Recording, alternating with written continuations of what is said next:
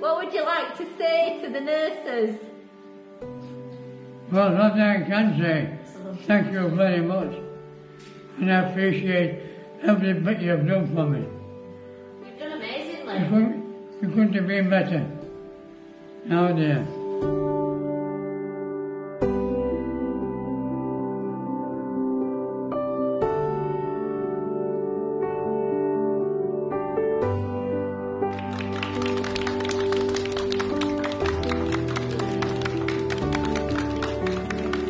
It's unbelievable, really.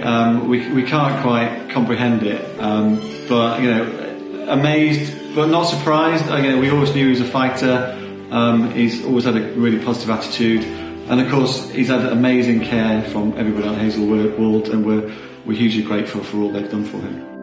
When we were first told that he'd got it, we were thinking the worst, of course, but I guess the message is, look, if a 99-year-old can beat it, then there's hope for everybody. Hugely proud, it's been very emotional, but yeah, massively proud of the way he's battled through it.